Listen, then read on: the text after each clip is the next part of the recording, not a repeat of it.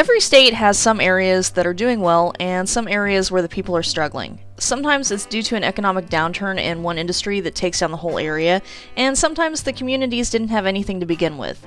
Indiana is no exception to this. In this video, we're taking a brief look at the 10 counties with the lowest median household income. Question of the day: what do you think the common denominators are between these counties? Stick around until the end to find out. Number 10, Orange County. Orange County has a population of 19,646 spread out over 7,880 households. This is down 1% from the previous census. The county seat is Paoli, which is a small town of 3,697. Orange County was first settled in 1811 by a group of Quakers who came from Orange County, North Carolina. They left the South because they disagreed with the institution of slavery, and they brought several freed slaves with them. Those freed men were given 200 acres of land, which others heard about, so in time, this area became part of the Underground Railroad. Home values in this area averaged $94,700, with 74.4% of the residences being occupied by the homeowner. Those who rent pay an average of $623. Only 83.2% of the adult residents have graduated from high school, which is lower than the state average of 88.8%, and only 10.9% of the residents in Orange County have a bachelor's degree. This helps explain the 14.1% poverty rate that they have in this area. Almost all age groups are affected by poverty in this area, but women between the ages of 35 and 44 have the largest number affected. Manufacturing is the top industry in this area, accounting for 25% of the workforce. Accommodations and food service comes in second at 13.8%, and the number 3 spot goes to healthcare at 11.1%.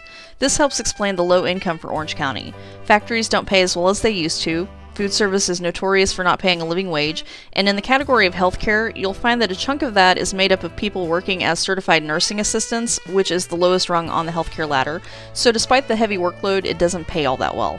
The median household income is $47,917. Due to the low wages, 20.8% of the county's residents are on Medicaid, and another 8.71% go without health insurance. Number 9, Jay County. Jay County has a population of 20,436, which represents a 3.8% loss over the last decade. The county seat is Portland. The name is a bit strange for a landlocked area, but it was named after Portland, Maine. Portland is a tiny town of 6,002, whose claim to fame is for being the hometown of serial killer Oscar Rabel, and so that's fun. The largest industry in Jay County, by far, is manufacturing. It accounts for 32.8% of the jobs in this area. The second largest is healthcare at 13.2%, and the number 3 spot goes to retail at 8.87%.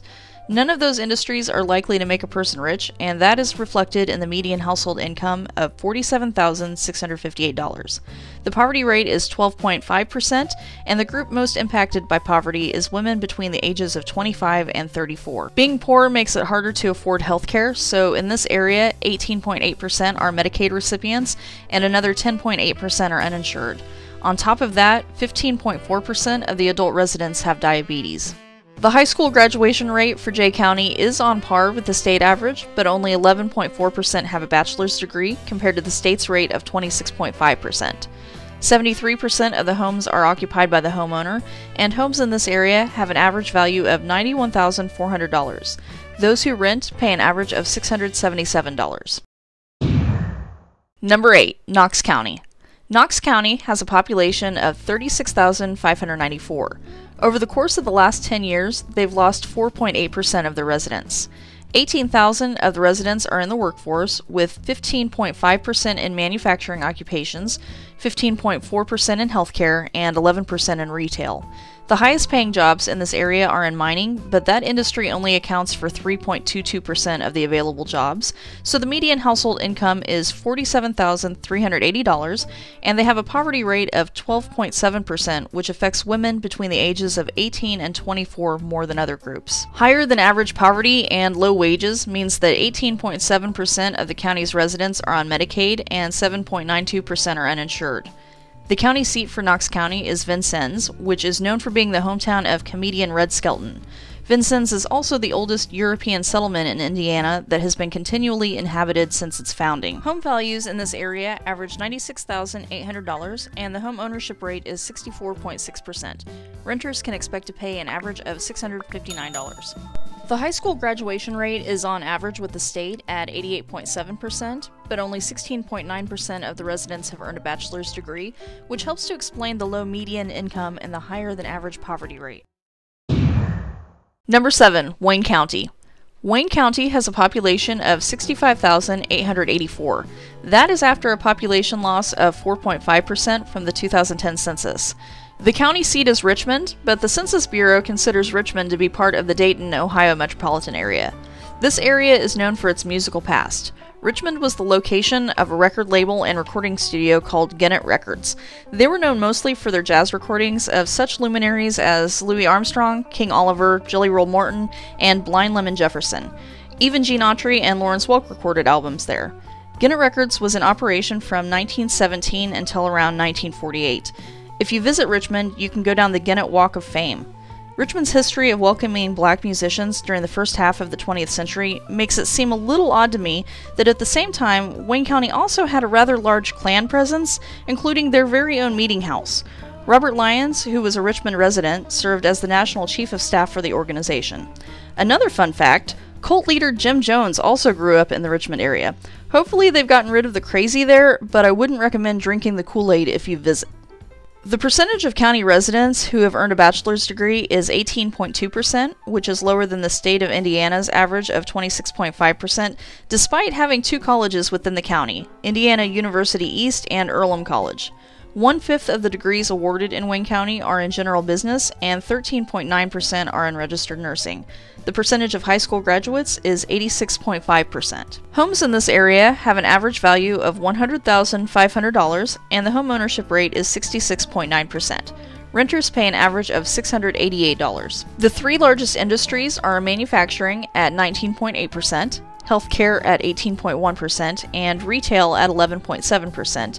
So the median household income is $46,516, and the poverty rate is 15.2%. Women between the ages of 35 and 44 are the most likely to live below the poverty line. As with the previous counties on this list, the residents have a hard time being able to afford health care, so 18.5% are Medicaid recipients and 12% are uninsured. Number 6. Fayette County. Fayette County has a population of 23,102. They've lost 4.9% of the residents in the last decade. This might be due to the fact that there's nothing in this area. There is only one incorporated town, the county seat of Connorsville. The rest of it is farms, woodland, and tiny unincorporated settlements. It's not that easy to get to because there aren't any U.S. or interstate highways going through the area. The guy who invented Sudoku came from Connorsville, so they have that at least. Another reason cited for the population loss is that there aren't that many unionized jobs in this county anymore. Manufacturing is still the #1 industry in the area, making up 26.5% of the jobs, but most of those jobs aren't unionized, so they don't pay as well as they once did.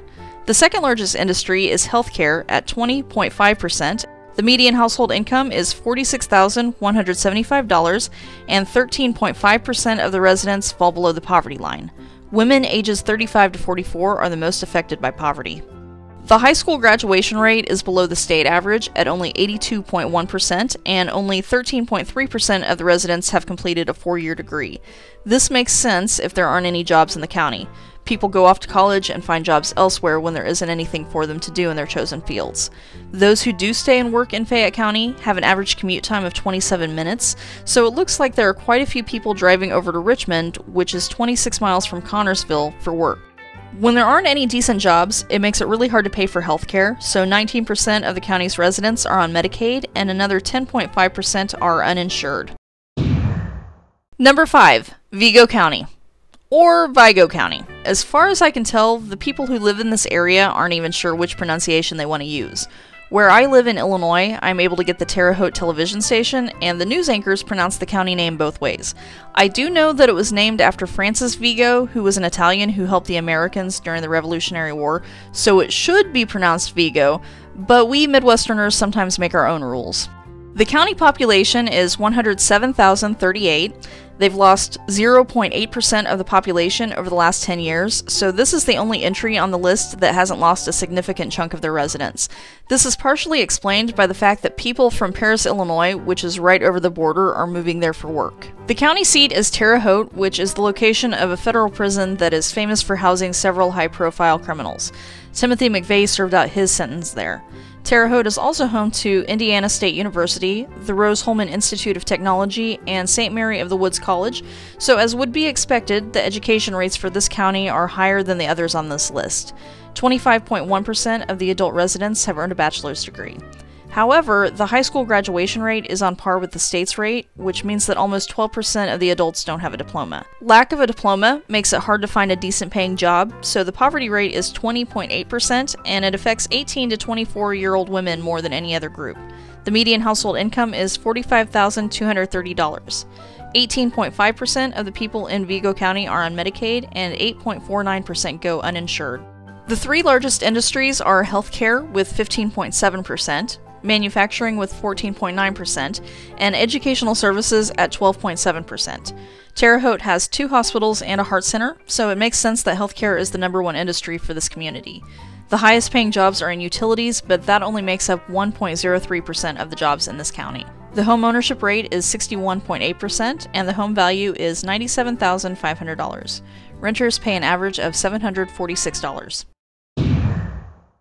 Number 4, Grant County. Grant County has a population of 65,769. Since the last census, they have lost 6.1% of their population. The county seat is Marion, which was the hometown of actor James Dean. He was born in an apartment building on the corner of McClure and 4th Street in 1931. This is also the town where actress Julia Roberts married country musician Lyle Lovett in 1993. 68.4% of the residences in this area are occupied by the homeowner, and the average home value is $92,700. Renters pay an average of $700. The high school graduation rate is just a little under the state average at 87.2%, and 17.9% of the adult residents have a bachelor's degree. They have 2 higher education institutions in this county, Indiana Wesleyan University and Taylor University, and twice as many women earn a degree than men. 24% of the degrees awarded are in business administration, and 22% are in registered nursing. Fewer people with an advanced education means that it drags down the average earnings, so Grant County has a 16% poverty rate, which affects women between the ages of 25 and 34 the most, and the median household income is $44,356. The largest industries are manufacturing at 17.8%, healthcare at 16.4%, and educational services at 14.6%. The retail trade also makes up a large chunk of the employment opportunities in this county, with 12.2% of the jobs available, putting it in 4th place. Besides economic issues, Grant County also has health problems. They have the largest percentage of obese adults out of the state of Indiana, with 39.1% of the adult residents having a body mass index above 30%. 9.03% of the residents don't have health coverage, and another 20.8% are on Medicaid. Number 3, Delaware County. Delaware County is the most populous county on the list, with 114,135 residents, but that is a 3% loss since the 2010 census. The county seat of Delaware County is Muncie, which is the location of Ball State University and Ross Medical Center Muncie campus. Thanks to the presence of these higher learning institutions, this county is one of the more educated on the list. 89.7% of the county's adults have earned a high school diploma, and 23.7% have attained a bachelor's degree. The largest employer in Muncie is IU Health Ball Memorial Hospital, and the second largest is Ball State University, so the 2 most prevalent industries for Delaware County are healthcare at 16.3% and educational services at 15%. Manufacturing is in the 3rd spot with 12.7% of the workforce, and retail rounds out the top 4 with 12.1%. The median household income is only $43,512, and the poverty rate is 21.5%. Women between the ages of 18 and 24 are the most likely to fall below the poverty line. However, almost twice as many women earn degrees than men, with women receiving 3,907 degrees compared to 2,061 for the men. Usually, you'll see that when the area gives out more degrees in a female-dominated field, like registered nursing, but in Delaware County, women are earning degrees in a wide variety of fields, as you can see in this chart. Number 2, Blackford County. Blackford County has a population of only 11,758. They've lost 7.9% of their residents since 2010. I think the main reason that they still have the population that they do is that the homeownership rate is 74.7%. It's really hard to move when you have a house that you can't unload or rent out. The average home value is $70,600, and renters pay an average of $644. Blackford County only has 3 incorporated communities, including the county seat of Hartford City. The rest of this area is unincorporated settlements and ghost towns. Manufacturing makes up 30% of the jobs in this region. 5 of the 6 largest employers in this county are in production, so it's no wonder that there are so many people working in that field. The second largest industry is healthcare with 13.5%, and the third largest is educational services at 10.3%. The median household income for Blackford County is only $43,505, and they have a poverty rate of 12.8%, with women ages 55 to 64 being the most affected. The poorest county in Indiana, based on the median household income of only $41,662, is Crawford County. This county only has 10,577 residents. This is down 1.3% since the last census. The county seat, since 1893, is a town of 645 people called English. It was originally called Hartford, but the name changed in 1884 when it became an incorporated town. The name change was in reference to an Indiana politician named William Hayden English. The average home value for Crawford County is $91,900, and 82.6% of the residences are occupied by the homeowner. The remaining 17.4% who rent pay an average of $673. Manufacturing is the most prevalent industry, with 1,057 people working in that field. It accounts for 24.2% of the jobs. 14.9% of the jobs are in healthcare, and 10.3% are in retail. However, the average commute time for workers in this county is 35 minutes, so it seems that many of the jobs are located elsewhere and people are having to drive a distance for work. This might help explain why Crawford County has the 3rd highest rate of motor vehicle crash deaths in the state.